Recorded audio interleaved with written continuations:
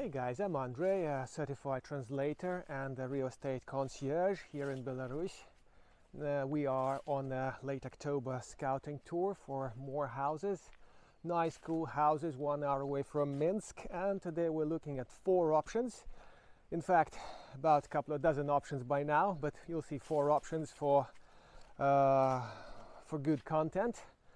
And we are, as usual, we're shopping for places between $5,000 and $10,000, places that are good for living, that are reachable from Minsk, ideally by public transport. And the first place is over here in the village of Regalevshchina, which is 1 hour 20 minutes ride from Minsk. I agree, a bit more than an hour, but the price is more than attractive, so let's see what the place has to offer.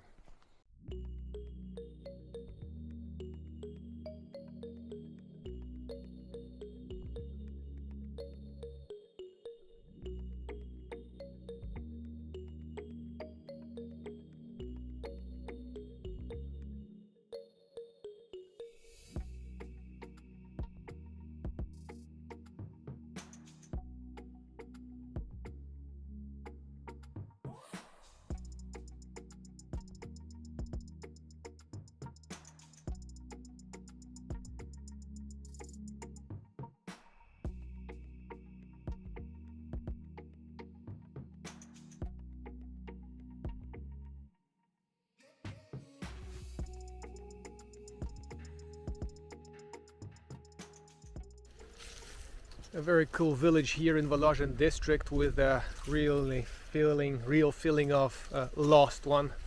There's some signal here, electricity naturally, gas and everything, it's all deliverable, and judging by the delivery truck that just got stuck here, they also deliver here through that online service I told you about. 0.25 land lot, a very nicely taken care of land, trimmed grass and everything. Has a positive feeling. Well, let's hope this body hasn't been sold yet. The place is really tranquil, and as they say, gets you all sorts of the top degree of privacy. Let's see what they want and what's inside when we meet the owners over here next time.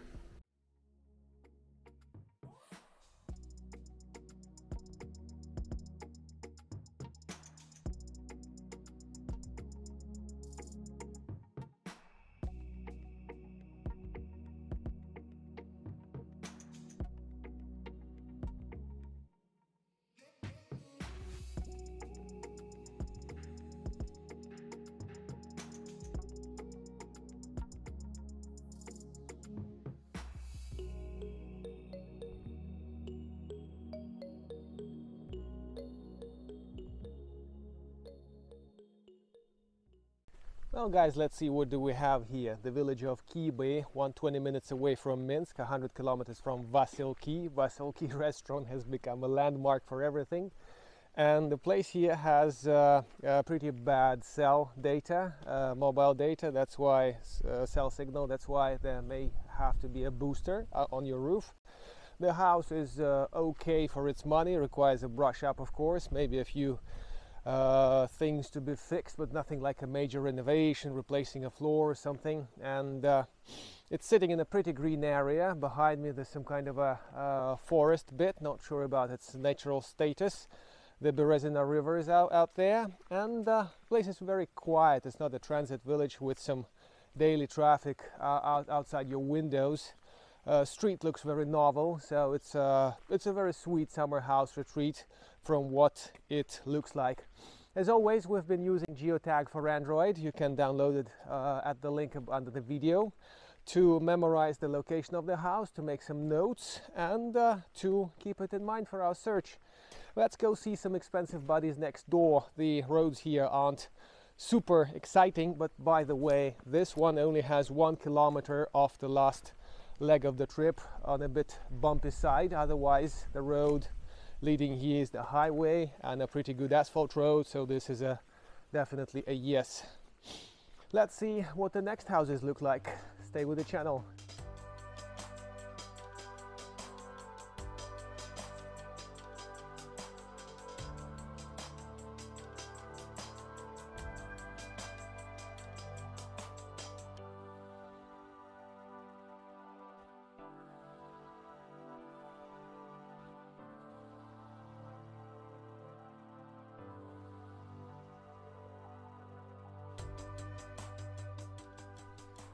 We're in the village of Volozhyn, which is like a short distance away from the first place, but it's quite a bumpy ride, and in general I would say Volozhyn provincial roads are a little bit on the bumpy side compared to Stolpce, although this district, again, if I mentioned that first, is top runaway destination for the IT guys who want to get back to nature from Minsk, who can work remotely and who want to get some natural ways again.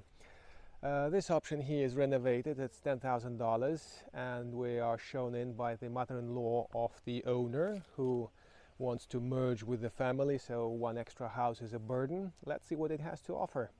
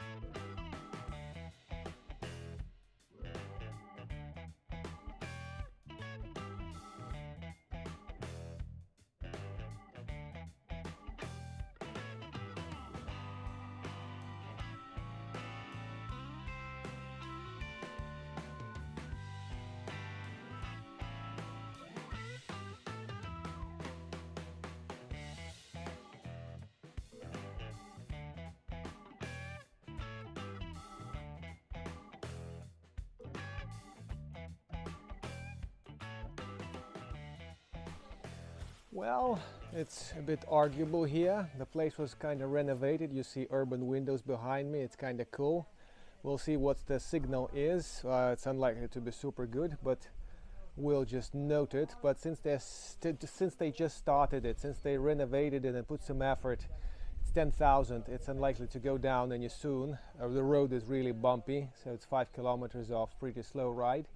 At some point there may be a field issue here with snow or rain or something like this, so I would say we have to seriously think about it and maybe push them to 8 in a couple more views, maybe by springtime. It's unlikely to go lower than 9 right now, not even 9.5 or something like this. We'll talk to the owner, we'll see how it goes. Let's see the next option.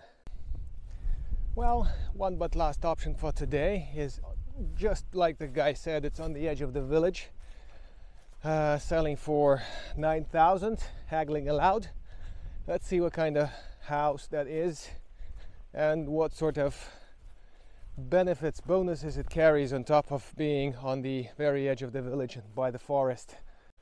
Well, by far the area is not super impressive. The house looks big, definitely made a pretty huge household in the past. And the forest is just outside. Over here you can see pretty huge trees behind me that saw better days, that saw this household see better days, I guess. Let's see what's around. Roof looks nice. Stoves seem okay. We don't have a view today, so we just can assume what's inside. Judging by the interior pictures, the place is just fine. The road sucks. I'll put the mileage on the screen before the good highway, but the bumpy village drive through several villages is not helping to sell it fast. The good part, it is in good shape. The roof has been rebuilt. The interior is upkept, so it's like a check-in, a ready for check-in place. Seems like it's private, it's green, it's by the edge of the forest, so I would potentially put it for a lucky winner, depending on the concept that my clients will settle on later. Maybe we have to talk to the owner and arrange another view of this house and the next one and the last for the day we're going to. But maybe this is the lucky winner. 9,000, asking 9,000, could be probably 7.5 or around that. We'll see how it goes, and we'll check how good is the mobile data. Stay with the channel, let's see the last guy. Well, the place here in Gorodki, a major village reachable by train, hence the railway noise in the background. It has 0.25 hectares of land, pretty classical house, but with plastic siding, so it's kind of gonna have a few more good years. Pretty good for summer house, I guess. It's not super green. We'll have to see, look at the map about how good the forests are close by, maybe a lake or something. You can see a school from the land lot. There are definitely neighbors, which may be a plus rather than a minus here. So it's not a super private green escape we're looking at here. It's just a place selling for 7.5, which I believe can be 7 with a certain effort, and that would be about it. It seems like they have a little hose out of the well, so cold water inside the house. Let's check the connectivity and let's see how much the sellers are willing to cooperate. The neighbors have been cooperative like always. The lady out here tells us that's a very nicely built house. The couple that divorced, and hence the sale, hence the deal, the couple that divorced invested some effort into the design. It looks pretty nice from outside through the window. So I would say 7.5, and maybe an effort to push it a little lower gives us a chance for a pretty good option for, let's say, backup option to live in. Definitely a summer house, reachable by train on top of other modes. Asphalt goes right to the land lot. The land lot is 0.25 hectares.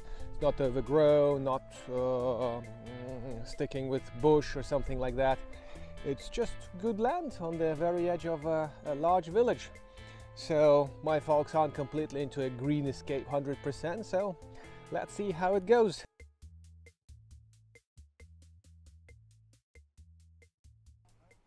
There's a potential winner in the back here. According to, after several options we browsed in several days, more than 1,500 kilometers by now, the potential winner is behind my back.